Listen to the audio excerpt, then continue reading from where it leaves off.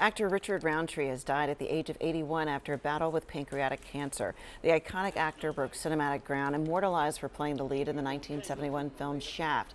The movie was one of the first to popularize the blaxploitation genre, a series of films in the 70s starring black actors and dealing with urban themes.